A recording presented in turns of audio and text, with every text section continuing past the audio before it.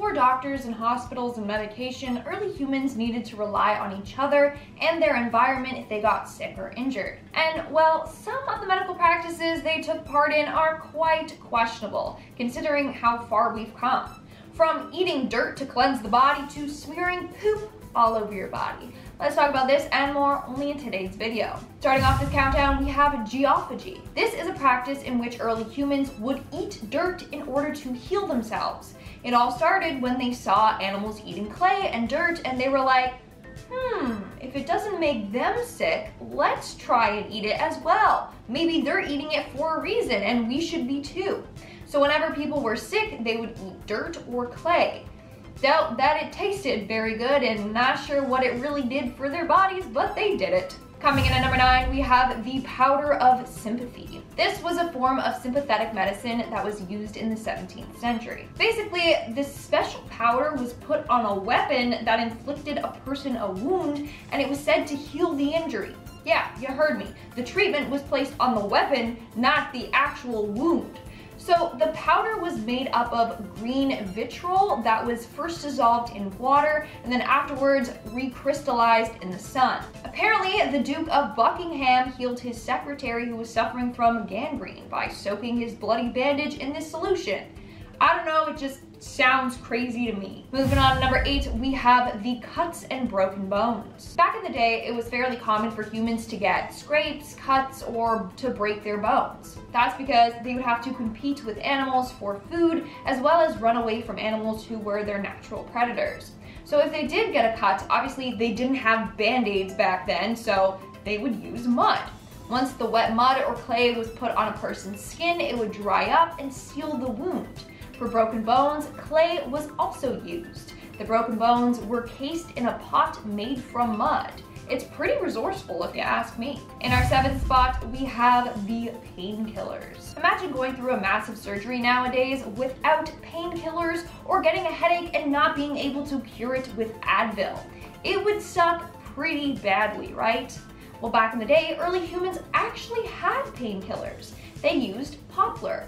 Poplar is a plant that contains salicylic acid, which has pain-relieving, anti-inflammatory, and temperature-lowering effects. After studying dental calculus on the teeth of Neanderthals, they found traces of poplar, suggesting they ate this plant in low doses as a painkiller. In our 6th spot, we have the animal cure. So according to the ancient Egyptians, a number of animals had natural curing properties. For example, lizard blood would be used as a topical ointment, whereas dead mice were used as bandages. Not only that, but horse saliva was said to cure a woman's sex drive. So women with a low libido were often doused in horse saliva. How great does that sound? Did it actually work? Who knows? But the Egyptians thought so. We're now at our 5th and halfway mark with the animal dung. So like I just mentioned, animals were thought to have curing properties. In fact, their poop was thought to be a cure-all. So Egyptian physicians would use donkey, gazelle, dog, and even human dung in their remedies. It was thought to be good for healing and to ward off bad spirits. However, it would seem as if most of the times people would develop tetanus and other infections after using excrement on their body.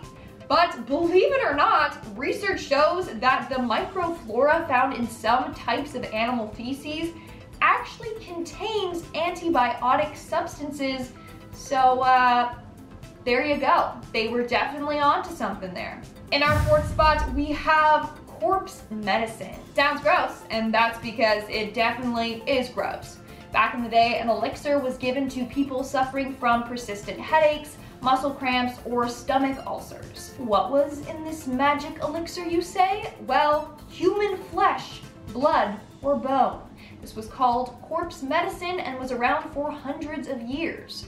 So back in the day, Romans thought the blood of fallen gladiators would cure epilepsy. So when a Roman gladiator lost their life, their blood was collected and then sold as medicine. The Romans believed that the warrior's blood had magical powers. Sometimes they would even take out the warrior's liver and eat them raw, again thinking that this would cure them. In the 12th century, people would grind up mummies looted from Egypt and make something called mummy powder, which was also supposed to have healing properties. Now, the type of medicine that you received depended on your ailment. For example, if you suffered from headaches, you'd be given a treatment made out of a dead person's skull. If you had muscle aches, you'd be given human fat, so on and so on. In fact, people would attend executions just so that they could collect a cup of fresh human blood. Moving on to number 3, we have the Babylonian skull cure.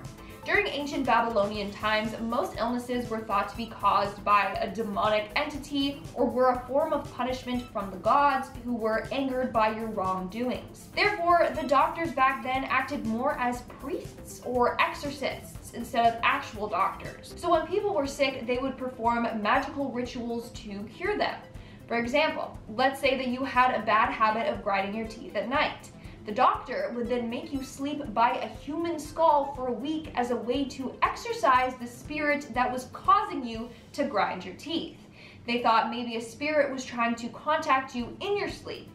Anyways, this treatment gets even more messed up. Aside from the sleeping next to the skull, the individual had to also kiss and lick the skull 7 times each night. Yes, you heard me correctly.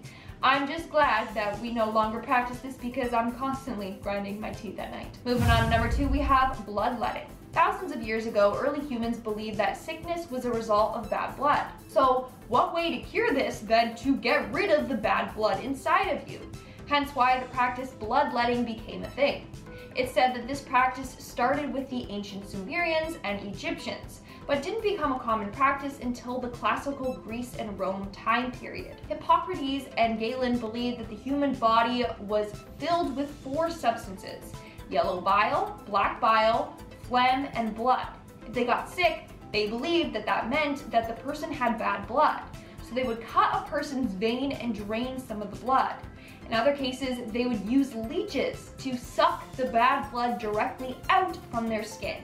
Which, you know, obviously it's a risky business to just cut a vein, and as a result, a number of people accidentally bled to death. And in our number 1 spot today, we have trepanning. Back in the day when people suffered from seizures or migraines or mental health issues, they were treated by a procedure called trepanning, which basically involved drilling a hole into the human skull.